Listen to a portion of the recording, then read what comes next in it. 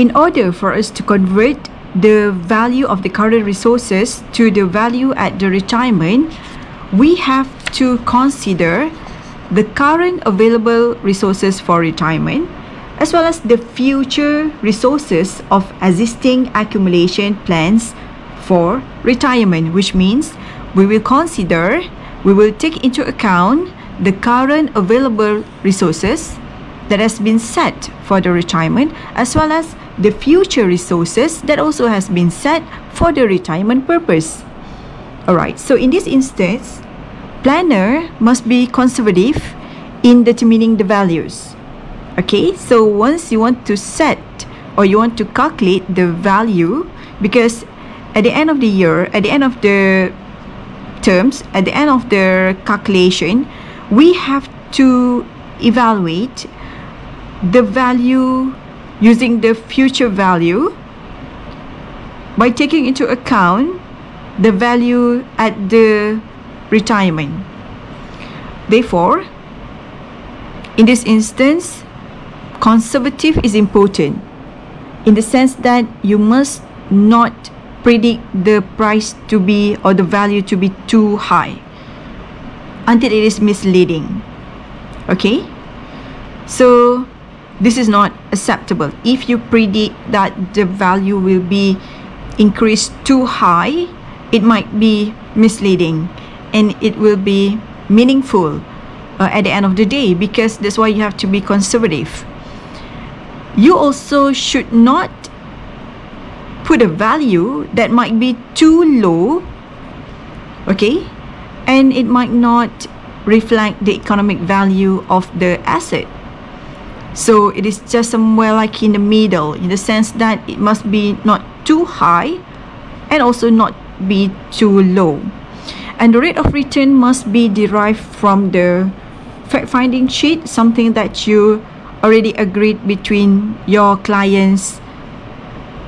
And as we say before, this rate of return should be, like very logical, and it represents the current economic value and should not also be too high or too low. And as we should take into account that it also should be accurate.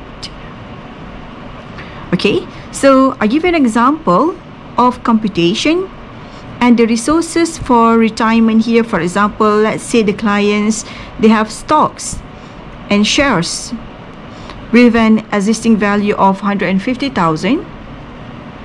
Let's say the return is 10%, so it is quite okay, it's quite modest, it's quite logical. And the years to retirement is 15 years, as in this example. Therefore, the future value is 62587. Okay, and unit trust 150,000, 8%, 15, and this figure is same goes to EPF because this is current available resources. So the client should look at the current balance of the EPF, and we have to calculate the value at the retirement, the future value of the retirement.